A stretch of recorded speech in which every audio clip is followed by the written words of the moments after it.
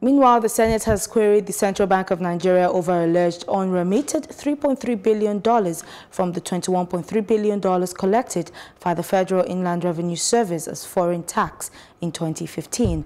The Public Accounts Committee of the Red Chamber issued the query after its meeting on Wednesday. The Senate panel said it acted on an audit query raised against the CBN by the Office of the Auditor General for the Federation. Quoting the audit query, the panel said while the FIRS recorded $21.3 billion as the total sum of foreign tax collected by it in 2015 and domiciled in the Apex Bank, the CBN, on the other hand, recorded $18 billion. The chairman of the panel, Senator Matthew Ohogide, asked the CBN management to explain the shortfall. The Deputy Governor, Corporate Affairs of the bank, Mr. Edward Adamu, had said the shortfall of $3.3 billion was neither missing nor unremitted.